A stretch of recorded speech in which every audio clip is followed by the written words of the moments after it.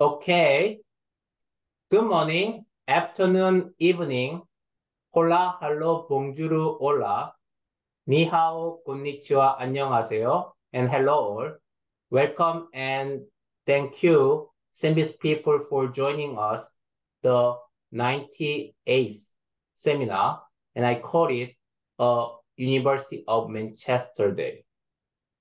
I'm also looking forward to having a Moon Festival. That's not celebrating me. This is celebrating the full moon, I guess, or harvest in Asia. I attended the SOSV Climate Tech Summit this week, meeting many climate tech founders, researchers, and investors. The climate crisis is an urgent problem to solve right now, but it can be solved only by collaboration, I believe.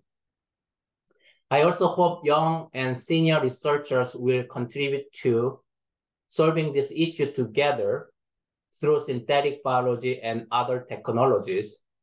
Lastly, I hope Nobel Prizes will be awarded to another synthetic biologist next week. Okay, it is my tremendous honor to introduce very briefly our pioneer speaker, Professor Patrick Kai. He is a professor at University of Manchester, UK, and a chair in synthetic genomics. Notably, he is an associate editor of ACS Synthetic Biology, asking me to review too many articles, I believe. And I think the last time we met was when I visited University of Manchester, that's last year, to give a seminar. At that time, it was too short because of my other seminars in UK and other parts of the world. I'm very glad to see him again, although this meeting is virtual. Patrick, thanks so much for your contribution to the scientific society, including your service as an editor of the flagship journal of synthetic biology, and the virtual podium is all yours. And now, thank you so much. Can I share my screen? Yes. Okay, I'm just going to. Wonderful. Can you see my slides? I only Yes. got one slide, and I will stick to time. And let's see where I can move out the. Hold on. So I guess thank you very much for having me on this fantastic series of webinars. I think I really like to just spend these 5 minutes to chat about what I've been through in the last 20 years. And we just recently celebrated the 10-year anniversary of my group. So that gave me a really good opportunity to look back and through my training and education and a bit of my career to really reflect my journey up to this point. And I thought that might be really good to share this experience in these 5 minutes. And hopefully that's useful for some of the audience. So I was actually trained as an engineer in computer science. So I did my undergraduate in computer engineering in China. When I graduate, I only want to do 2 things. One is robotics. The other one is linguistics. Right? So I'm only interested in automation and languages. Then when I finished my degree and I said, okay, I look up the map, I said, well, I can study these 2. And the top place is either MIT or Edinburgh. And it was after 9/11, so it's virtually impossible for me to go to America. So I decided to go to Edinburgh in 2005. And then I was enrolled in a program called bioinformatics. And that was the first challenge in my life. It's really, I don't understand what they're talking about because, part of my training is in mathematics. But, I start engaging with people who start speaking in ATCGs, and that gap in communication was very challenging. And not to say they speak Scottish English in that part of the world. So I was virtually struggling in the first, 6 months of my master. Then the turning point is I start meeting with a group of people in Edinburgh who interested in programming bacteria instead of programming a robot. And just like, they think they can program the behavior of bacteria. So I was enrolled in the, international competition for synthetic biology at the time, IGEM. And we are the first team from Scotland to compete. And I built the arsenic biosensor, which, as you may have heard about, is a 2006 project.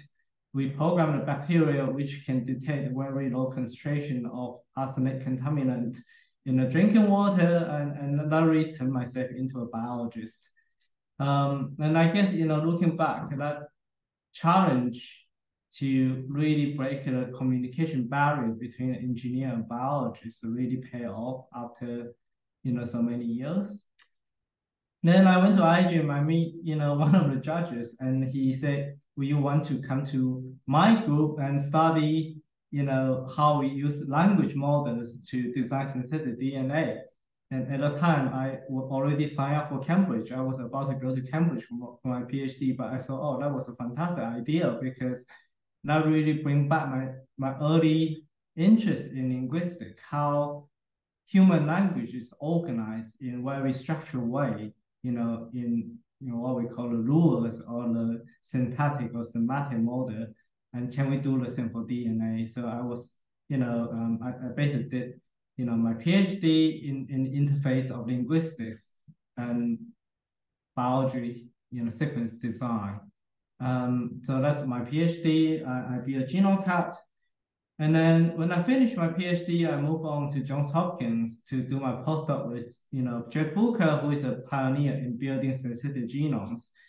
So I said to Jeff, who happened to be here a few days ago, and I said to Jeff, about 13 years ago, I said, I would go to your group and do a postdoc with you with a condition.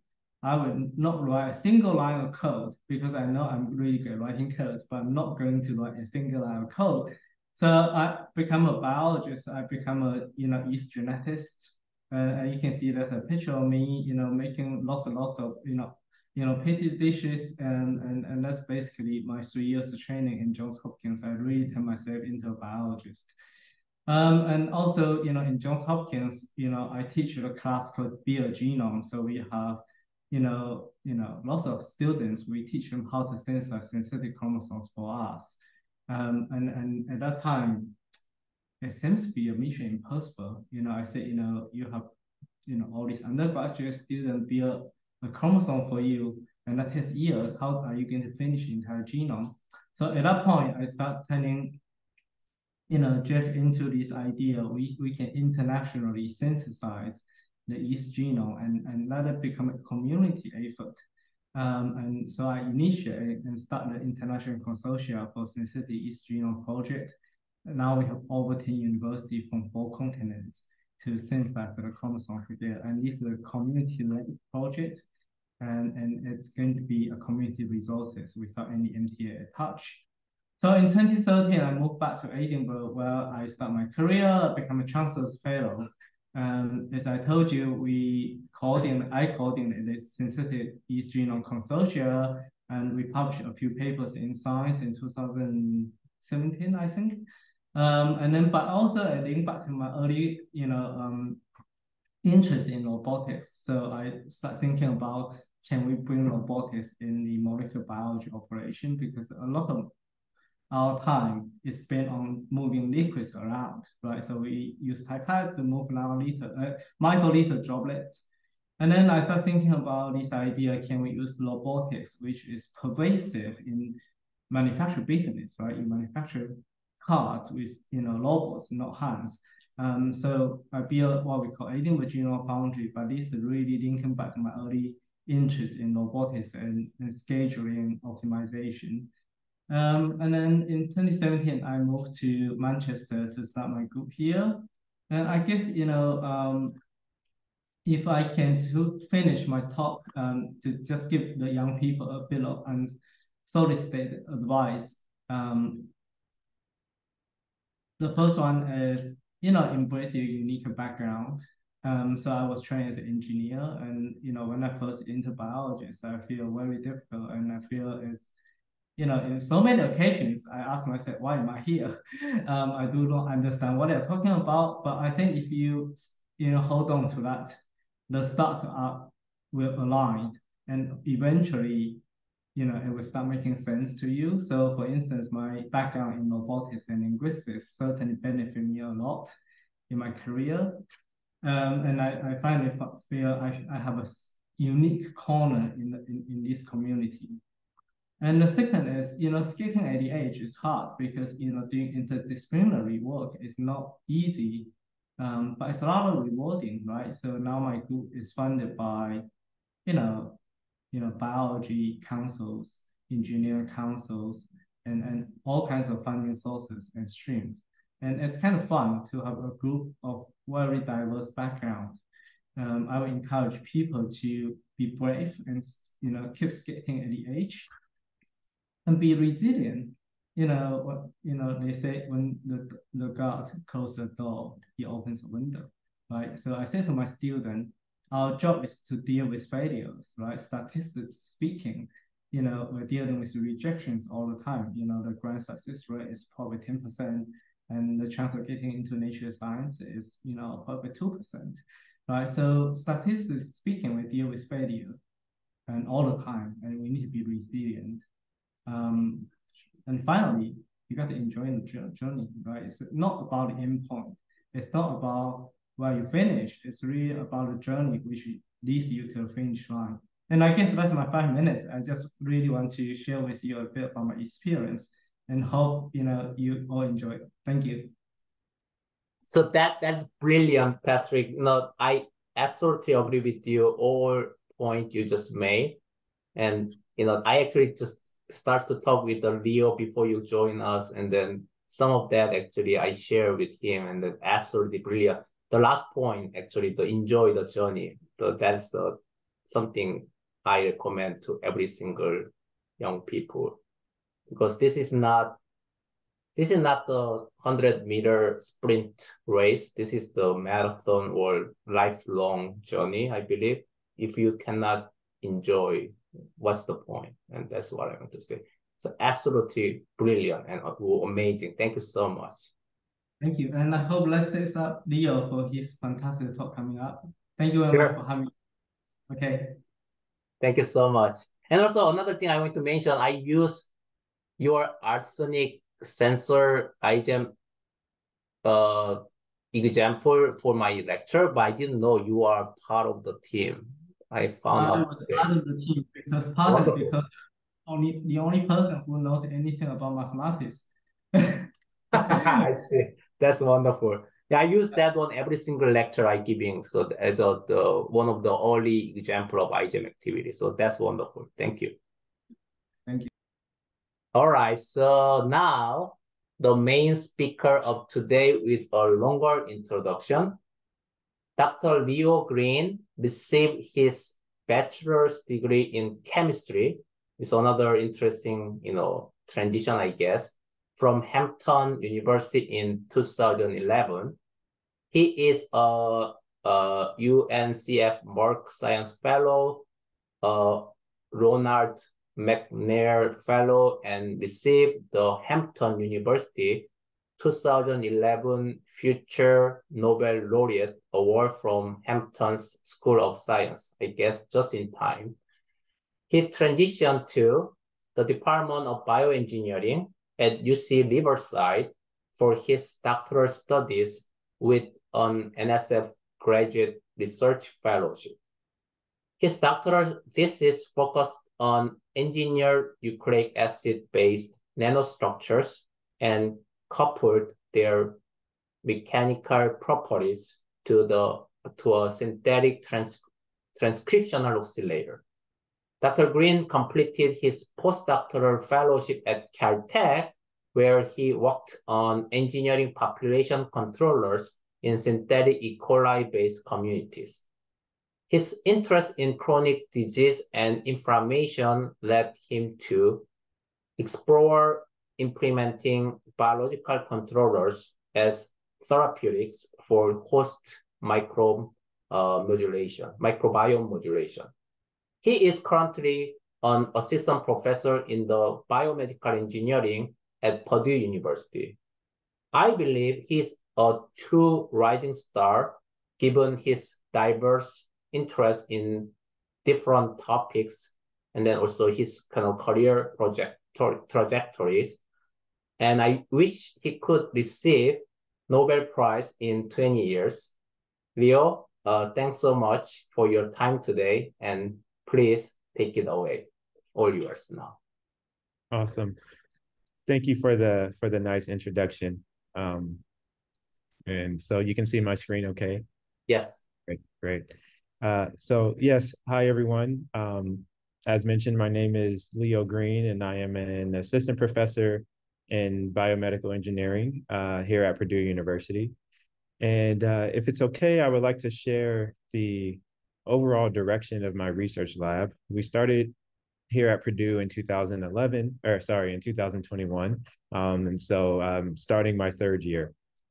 And so what we're trying to do is retool living organisms and rewire host immune response through the microbiome. And I should first start by telling my my middle daughter happy birthday. Her name is Colette, and she's turning 3 today. And so it's an honor to be giving a talk and celebrating her as well. And so that's her in the front with the pink glasses. So my lab encompasses 3 main research areas. There's computational models, bacterial engineering, which we like to engineer therapeutics or theranostics that can sense and respond to disease states, as well as molecular programming, which will allow us to build synthetic components to give us the flexibility to detect various combinations of these biomarkers. And as mentioned, just wanted to quickly recap that I did receive my BS in chemistry, and there started with inorganic nanoparticle research, where then I transitioned to bioengineering, where I was interested in learning more about building biological control systems using DNA as the material, and transitioned to Caltech for my postdoc, where I got into microbiome engineering E. coli and E. coli Nissl, which is the foundation of some of this talk. So starting with a little bit of background, chronic disease is impacting our life, and this is a global concern. So you can see here in the blue region, the non-communicable diseases or chronic diseases make up for about 70 to 80% of all deaths around the world. And if you take a deeper dive into what those conditions are, these are the conditions that we actually hear about quite often, the cancers and cardiovascular disease. And they span the entire body. And so it's not just the chronic disease that is a concern, but it's the multimorbidity aspect of chronic disease, meaning having multiple chronic conditions at one time. And so what my lab is really interested in is sort of exploring what is the systemic effect of the chronic immune response and how does that lead to chronic conditions in different organs. And so the general concept that we think about is first we consider the different types of tissues that make up the organs throughout the body. And we realize that although the structure might be different across the different organs, generically or generally, they have similar immune response, and that response is conserved across the body. And something else that's conserved is much of these tissue types actually have a residing microbiome that is associated with the organ. And so this gives us an opportunity from the engineering side of things to be able to identify microorganisms that are commensal or reside natively in the tissue or on the tissue of these organs and use those as potential hosts to engineer smart therapeutics that can sense and respond to the environment.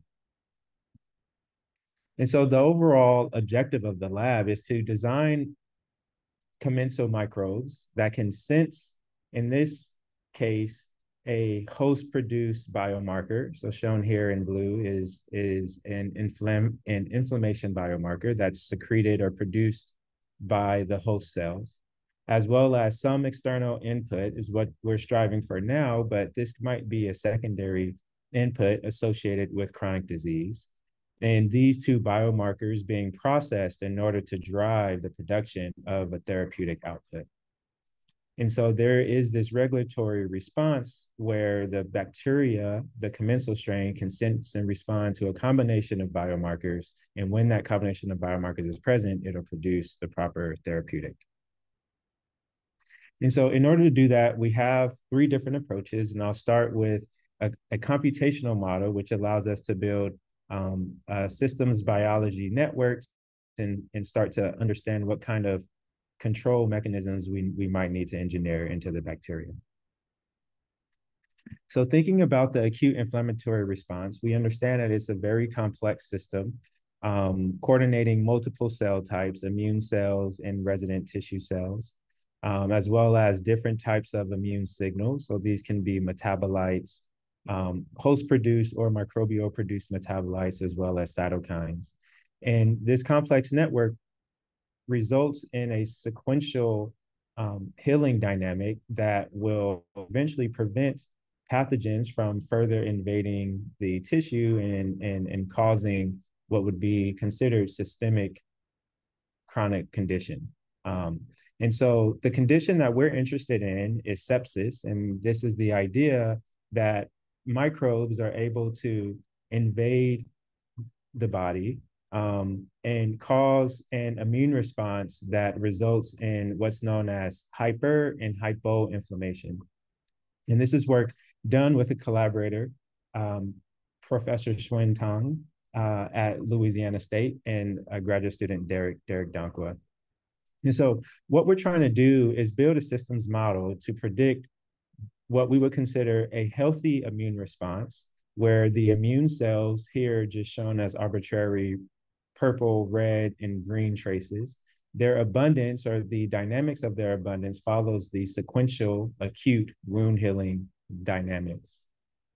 However, in a sepsis environment, what you might see is that the immune cells associated with the response actually get stuck in a hypo and a hyper-inflammatory response.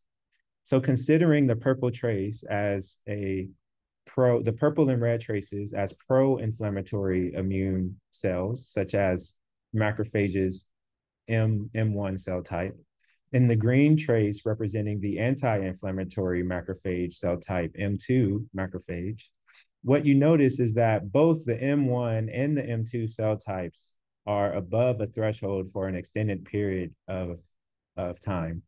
And this is actually contradicting to the immune response, because the pro-inflammatory response is high, as well as the anti-inflammatory response is high.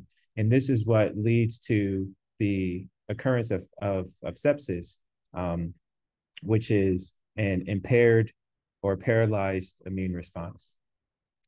And so our approach is we take a detailed systems, or we build a detailed systems network where we think about the primary innate immune cell types that are involved in the immune response: neutrophils, monocytes, pro-inflammatory M1, anti-inflammatory M2, fibroblasts, and myofibroblasts, to represent the closing or the healing of the chronic environment.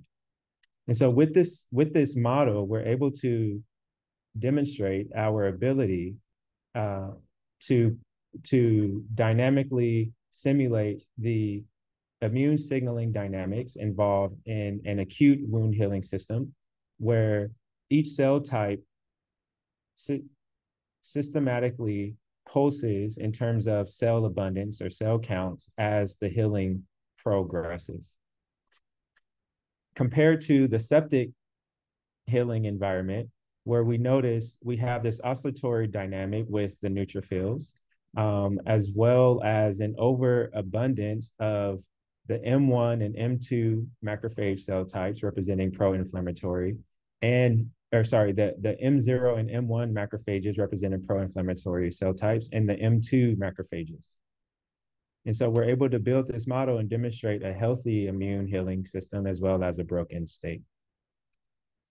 And what we're interested in doing is thinking about what kind of control mechanism might we need to engineer to detect the onset of sepsis and produce an output that can regulate it. And so here we demonstrate what might be a simple threshold model that will allow us to detect a specific biomarker from the innate immune response, set a threshold so that when the biomarker is above that threshold, we activate the expression of our output, which would be used to reset the immune system. And so using our model, we are able to demonstrate here the uncontrolled dynamics that was described in the septic wound healing system, where you have high abundance of M1 and M2 concurrently in the chronic system. However, in our regulated system, where we have a controller that's able to sense the presence of overabundance of M2 and reset the immune dynamics, we're able to force the pro-inflammatory macrophage cell count or abundance back down so that we get the proper sequential wound healing dynamics that we would expect. First, neutrophils, then M1, then M2, followed by fibroblasts, ending with myofibroblasts as the healed and healthy state. So using the information from the systems biology model, what we hope to do is build a bacterial system that can demonstrate that sophistication of sensing and responding to environmental conditions. So in order to do that, we have to build a library of immune-associated components. And so that includes your sensors, the ability to detect the associated biomarkers with sepsis in the cases described before. Therapeutic outputs, these might be anti-inflammatory cytokines or metabolites that are known to reduce chronic environments. Information processing, this is the ability to sense multiple inputs and do some information processing about the abundance, how much of those inputs are present in order to drive the output. Identifying the microbial chassis, so which chassis is best for the disease state or the organ of interest. And future work will include optimizing our circuits in the organ on a chip system and eventually characterizing the theranostic effects in an in vivo model. So in this work, we use 3G assembly, Golden Gate Gibson, which allows us to connect multiple components, the promoter, which in our case is one major aspect of sensing, the RBS, which is the ribosome binding site. This is a way we can tune the expression of the downstream gene. The gene that is whatever we want to express, for example, the anti-inflammatory marker, terminator, and origin of replication, which is another mechanism of tuning expression. And so using 3G assembly, we can piece together any combination of these components and form multiple transcriptional units that we can then transform into the bacterium. And this is a single day protocol. And so what we're describing is the combination of developing a logic inflammation sensor that can detect a well-characterized pro-inflammation biomarker, tetrathionate, using a two-component histidine kinase system, coupling the tetrathionate input as well as a secondary input to drive the logic expression of a GFP output and optimizing this logic gate system. And then finally replacing the GFP expression with the expression of an anti-inflammatory cytokine, IL-22, that can be secreted. And so this is work that I started as a postdoc with the wonderful help of Liana Merck, who is now a PhD student at Harvard. We first had to characterize or optimize the sensitivity and the expression range of the two-component tetrathionate system. And so what we did was we screened a library of ribosome binding sites upstream of the TTRS and the TTRR, the two components required for detecting tetrathionate inside of the bacterium. And so since we're expressing this is a recombinant expression from a different organism, we have to identify what strengths of expression do we need for each of these, and then also analyze what is the dynamic range of the sensitivity of the output of this tetrathionate detection system. And so what we're looking at in the bottom traces are GFP normalized by OD over a period of 24 hours. And each of these plots are different combinations of ribosome sequences, RBSS and RBSR.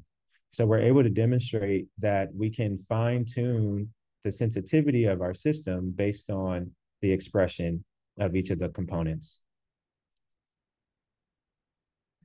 Let's see.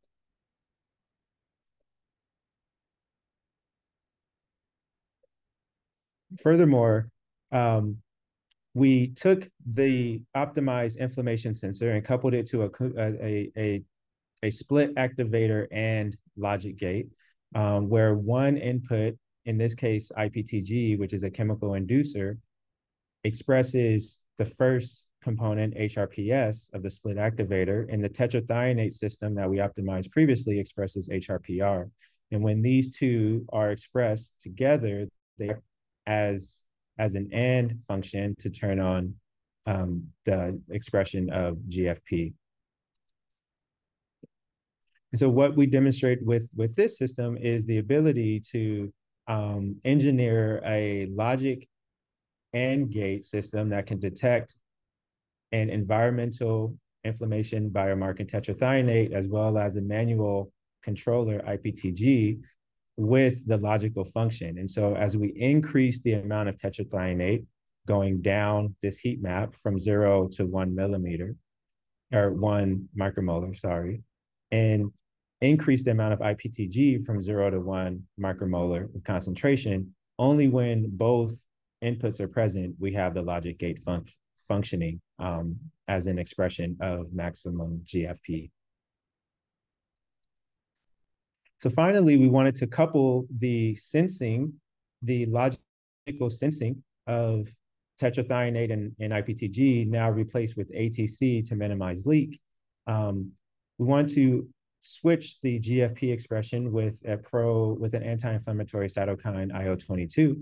And in order to do that, as well as secrete it, we functionalize IO22 with a HIO-A tag, as well as expressing the HIO-A, HIO-B, HIO-D components in the E. coli organism. This is actually in E. coli nissl, a probiotic strain. And we demonstrate the ability to secrete IO22. So this is in collaboration with the postdoc in my lab, as well as a graduate student in a collaborator's lab. And so we're able to demonstrate that the logic gate, only when both inducers are present, we can have secretion of IO22. And we can characterize this over time using a Luminex cytokine assay, where after 6 hours, when both inducers are present, both ATC and tetrathionate are present, we have the secretion of IO22. One thing to note is that as we allow our system or our bacteria to continue to incubate between 12 and 24 hours, that we notice that the circuit breaks. And so we're starting to analyze why this is. We suspect it's because we optimize our system to produce or to respond logically during the growth phase of the bacteria. And so we're now reconsidering how we would optimize this system for stationary phase if necessary. And so finally, I just want to briefly introduce the molecular programming or the application of DNA nanotechnology in our lab. And this is really new work where I'm picking back up on my PhD training, where we're engineering DNA nanopores and we're embedding them into live cell membranes.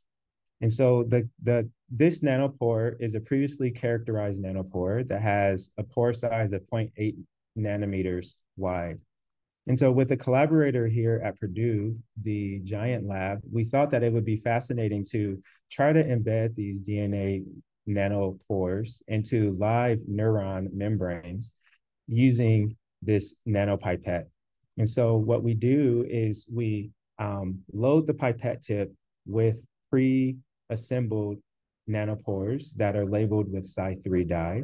And we get the pipette tip really close to the membrane of the neuron such that a small amount of the neuronal membrane enters the pipette and allows for the incubating nanopores to embed isothermally into the membrane. And what we're able to show here is that we can measure the current, or we can see a change in current with our pores, and that there is a significant difference in reading without the nanopores. So 1 minute upon touching the membrane with the nanopipette, we see that the current is pretty low. But after 20 minutes of incubation, you can see that we can start to get some reading from these nanopores. And so there's a lot of work that we do have planned with the embedding of these nanopores into different types of cell membranes, spanning from eukaryotic and prokaryotic systems. And so hopefully there will be more to come from that. I just want to give a special thanks to all of my lab members in my growing lab, as well as my collaborators and the funding opportunities that allowed for this work. And I'm happy to accept any questions. Thank you. Absolutely amazing talk. Thank you so much. It is a little bit shorter, I guess, but I will start a question for your endgame work with the probiotic, because that's also one of my interests. So that endgate basically, each layer, there are actually one layer, in the sensing part, and then another layer in the processing and the reporting part. It takes time, and then you probably also want to have, quick response, because not necessarily the probiotics stay long enough in the gut. So can you kind of comment on that, that kind of short response requirement? At the same time, the resident time is not that much longer than we want to see.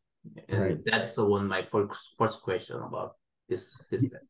Right. Yes, exactly. I think this is a very good point, and it's something that we should consider. And so one aspect that I'd like to point out is that there is the possibility of fine-tuning how much secretion we can get over a period of time by, of course, changing the RBS upstream of each of the components, right? And so there are multiple layers.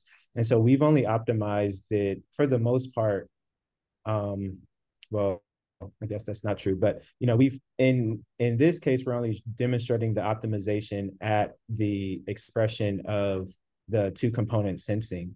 But you can envision that it could be possible to, if we replace this with IO22 so that we can secrete it, we can also fine tune the expression strength here and potentially get a varied output based on the input concentration.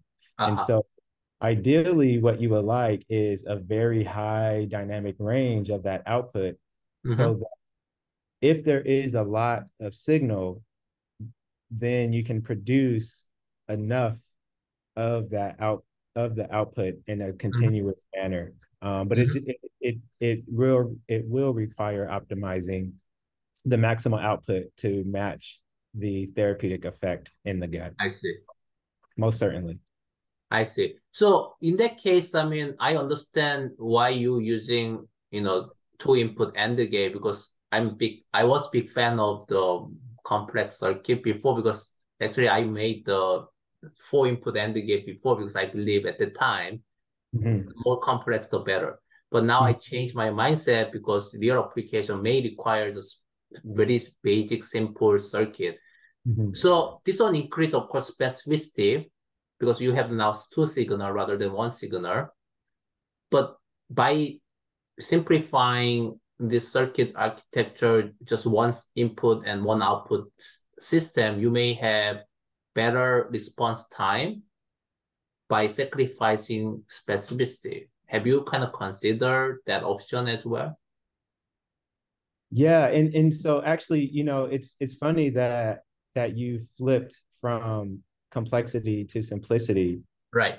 And I think that the complexity is actually going to be required, but it's going to require very structured organization. And so what I mean by that is, yeah, a 4-input logic gate is probably necessary, but Really?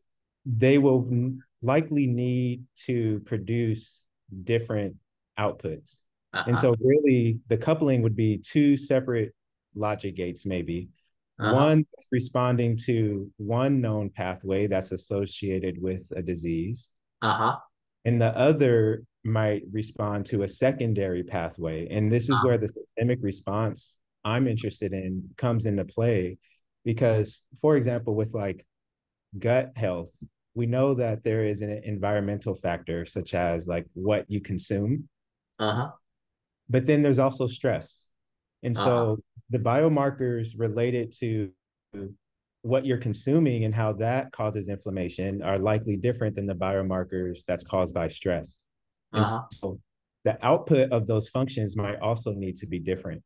And so if we're going to regulate IBD or something like that, I think there's going to require this complexity of sensing multiple biomarkers for pathway A, as well as multiple biomarkers for pathway B.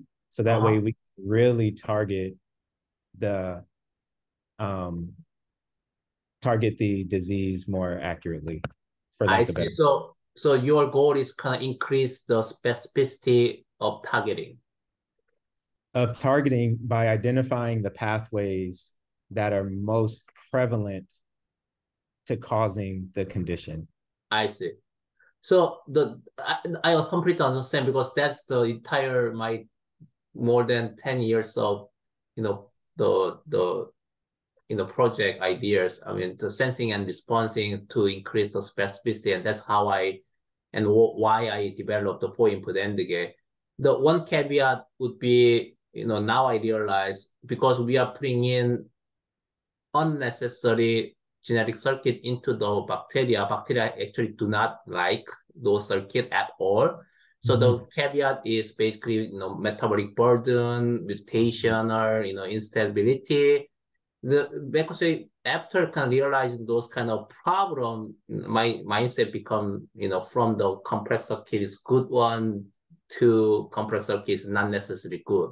So that's why I'm asking that question. So in that case, could you, how you gonna solve the burden problem or, the mutational instability problem? Because at the end of the day, I mean, I don't know. I mean, the region we want to have inducible, curing rather than constitutive expression of curing molecule is that constitutive expression is burdensome.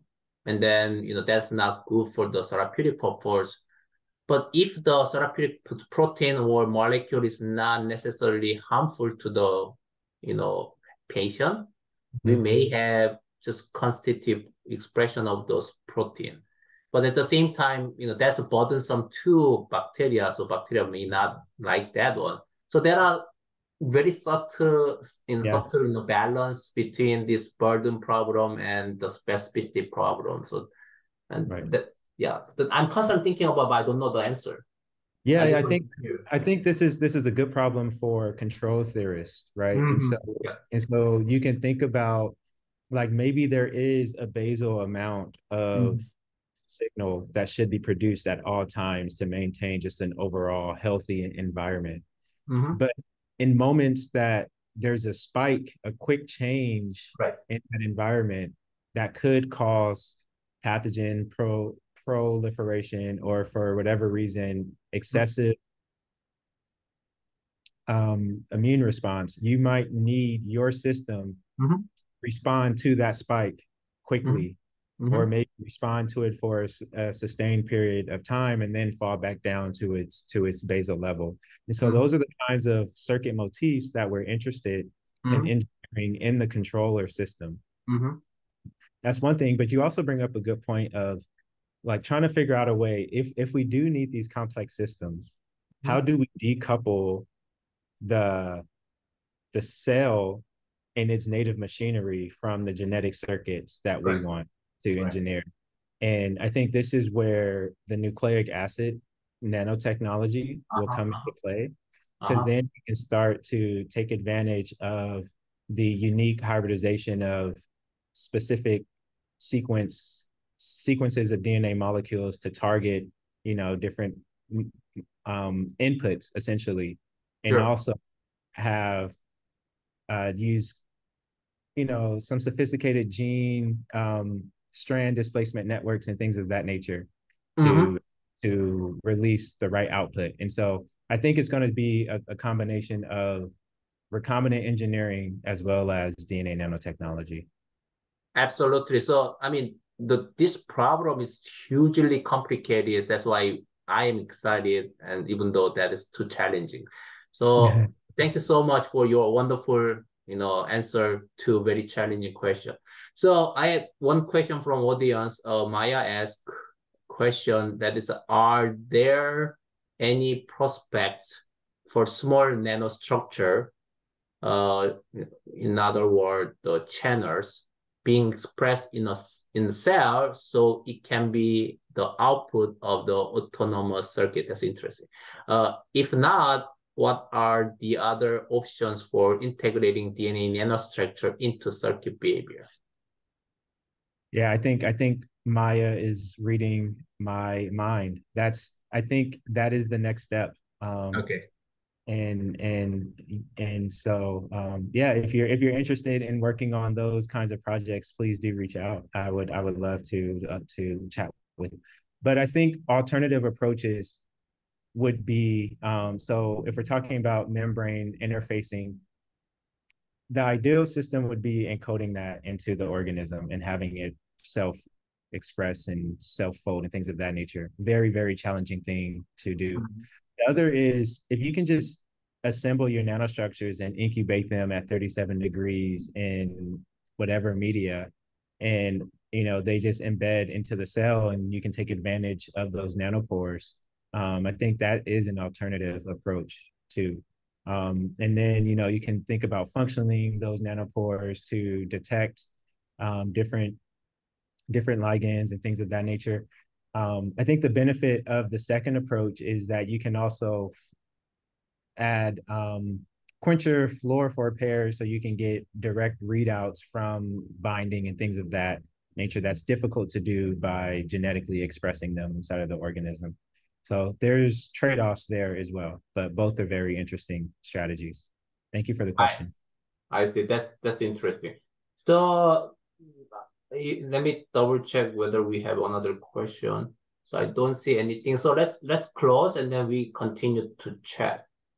Sure. Okay. So thank you so much again. Your wonderful talk. This is amazing. So thank you all for joining and staying today. And we'll meet again next week on October 5, Thursday, the same time, the same Zoom link. We'll have Professor Nigel Scruton, also from University of Manchester, UK, and Dr. Joseph Song from MIT. As usual, the follow-up informal chat will occur without recording.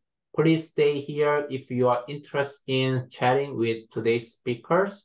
I will promote you to panelists who can speak and show your handsome and pretty faces if you wish. And thanks. Also, happy Moon Festival again, or Chuseok in Korean, or whatever Oriental Asian Thanksgiving Day tomorrow. I'll stop recording. 1 second.